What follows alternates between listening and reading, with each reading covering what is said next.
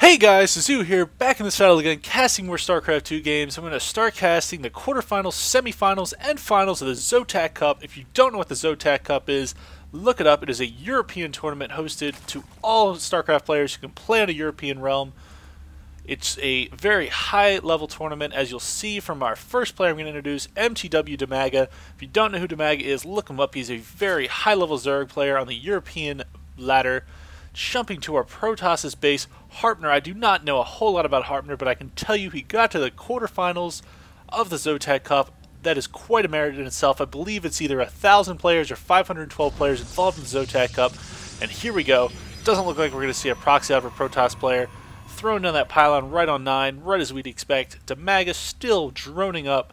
And taking a look at our map, it's going to be Xel'Naga Caverns. As you'll see, it leads right to a very nice, easy-to-get-to expansion, but your third base is much harder to take. Your options being here, which is blocked by a rock, or the goal, which is completely blocked by a rock. And here we go, Protoss Scout coming across, about to get in our Zerg's base and see exactly what's going on. Nothing too exciting going on for Dimaga, no early pool, so our Protoss player is going to know that there's no early Zergling rush coming, jumping back to our Protoss player's base, chrono boosting out probes. Nothing too exciting. I wonder if he's going to throw on that Cybernetics core right after, because here we go, assimilator time, gas getting started. I imagine we're going to see a Cybernetics core immediately after this gateway. Jumping back to Dimaga's base. Up, here we go. Up to 300 minerals. Here comes the drone. I imagine, yep, hatch going down. Fast expansion for Dimaga. Very, very strong, excuse me, very, very interesting play for such a small map. A lot of times you'll see an uh-oh. Protoss player doesn't like what he's seeing.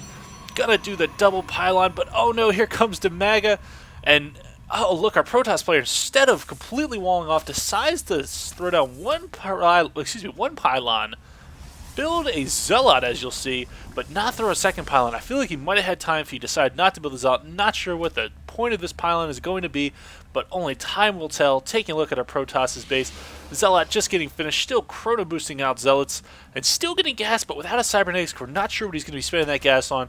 And here go the drones, prying away, and oh man, he's going to throw it on a Forge right at the Protoss player's base. Zerg player's base. Spawning pool almost done. I'm not quite sure where Harpner's going to come out of this.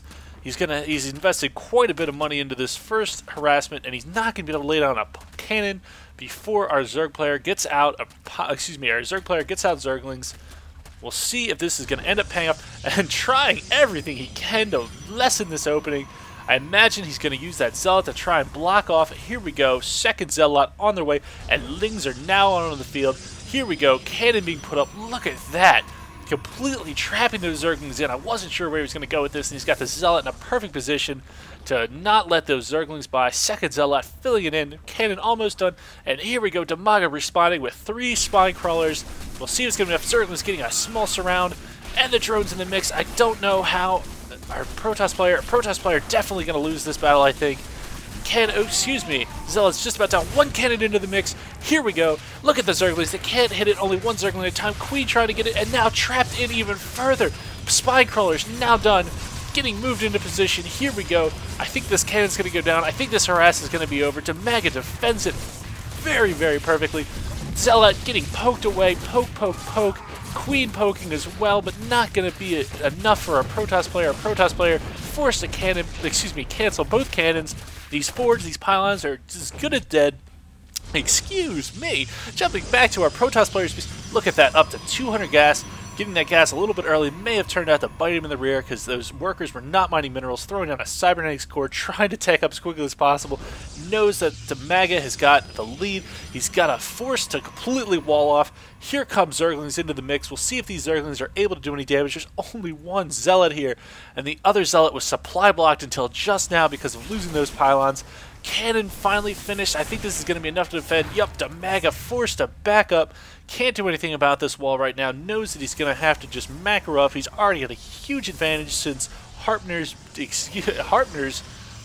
initial harassment was deterred by very great play. Dimaga just waiting till the time is right to actually push out. And here we go, Protoss player getting Zealots, chrono boosting out Warpkit as fast as he can. He's trying to get back, and look at this. He's out of just losing all those early pylons, putting him in a tough position. He was down to 18 supply in the red. Two Zealots going out, not sure what... Oh, and mTwDIMAGA with his Lings on hold, but running away, only losing one Ling. It would have been a close battle if these Lings had decided. Actually, only seeing that there's about 6 Lings initially, it wouldn't have been enough to take out 2 Zealots without some very nice micro. Here we go, taking one more look, double gateway. Here he goes, moving into a 4-gate, warp gate push. He needs to do damage, he needs to do it very hard and very fast. We'll see if that small 5-second increase on warping in units will excuse me, be quite the difference maker in this game. Taking a closer look at mTwDIMAGA's base, adding on Ling speed, getting another gas. Looks like, yep, operating off of 2 gases. I imagine we'll see this layer starting as soon as he gets another 100 gas. Ling's just sitting out there, and now he's adding on sentries to go with his Zealots. Zealot sentry army extremely strong against Zerglings. Hopefully mTwDIMAGA decides to transition to something else, and just as I say that, Baneling Nest going down. Zealot sentry trying to chase those Lings. The Lings are going to get away, and more Lings into the mix. There's going to be too many Lings for this small number of units to deal with. Oh no, Force Field's trying to do everything they can, but no, it's not going to be enough. mTwDIMAGA just has too many Lings, too many units. Zealot fighting bravely, but goes down anyway. Taking another look, he actually decided to open up this wall by removing that pylon and moving it up. He destroyed that pylon, I should say, and moved the pylon up. Warping in more more sentries. Here we go. Nothing. The Lings don't want to just try and run by. That'd be very tough. One force field here, and suddenly his Lings are cut in half. With this wise pile on the outside, finally adding on some Stalkers. Lings versus Stalkers is extremely in the Lings' favor if they get this surround. Otherwise, these force fields may be the difference maker. Oh, and here we go. 12 Banelings being added on with a bunch of Lings coming in. mTwDIMAGA is ready to end this game. He is not messing around. Taking a look at mTwDIMAGA's base, still has not started his lair, and look at that, using these spine crawlers to break down these walls. Lings getting ready to do the run by. Banelings, we'll see what he does with these Banelings. Is he going to break the units or is he going to break the buildings? Very interesting. And look at this, he throws down another pylon. Does not want those Lings to get in. And oh, the Banelings just exploding on nearly nothing. Being trapped. Oh no! I completely thought that mTwDIMAGA would have had the lead in this fight. Banelings almost going to get there, but they're blowing up on next to nothing, not doing as much damage as he would have liked for having so many Banelings. And with that wall and cannon, it's going to be extremely tough to break that using nothing but Zerglings. Stalker's sitting on the outside and still doing everything he can to hold on the best he can in this game. And mTwDIMAGA just taking over this map. Third expansion being added on. Little altercation going down. Surrounding one Stalker, trying to get another surround, but the Stalker's microing away. I don't think these Lings are going to make it. Lings going down one at a time. There we go. Lings being finally cleaned up. Look at these Stalker's life. Mostly losing just shields. 2 of them in the orange and red, but shields regenerate extremely fast in this game. Adding on more Stalkers. Going for a Stalker-heavy army. And look at the way he's moving these pylons. He has a pylon here. Now he has a pylon here, so if he ever loses a pylon, he still has a closer distance of warping units. And here we go. Stalkers coming into the expansion for mTwDIMAGA. Lings trying to get a surround, but it's not going to be enough Lings for this many Stalkers. Lings forced to retreat. Here we go. Pylon being warped in, warping in reinforcements. Probably going to push in as soon as he's got these reinforcements. Building nothing but Stalkers. Decides the force fields are no longer worth it. Here we go. Coming in. Is he going to take out the... Yeah, going right for the spine crawlers. Look at this ball of Lings trying to get a surround, but will his micro be enough? One Stalker getting surrounded. Almost getting a second Stalker surrounded. Oh, now he's got almost a surround in the entire group, but there might be too many Stalkers. Finally, more Lings entering the mix, and a Queen. I think it's going to come out very close, but I think it's going to come out in our Protoss player's favor. Lings doing everything they can. No, it looks like it's actually turning into our Zerg player's favor. Yes, Zerg player comes ahead.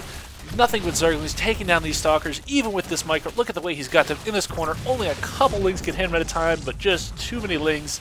Finally, 4 more Stalkers coming to support, but it's going to be too much. Forced a good game out. Harpner, good games. The early harass just didn't pay off. This was Game 1. I'm going to start casting Game 2 of the quarterfinals. mTwDIMAGA up 1-0.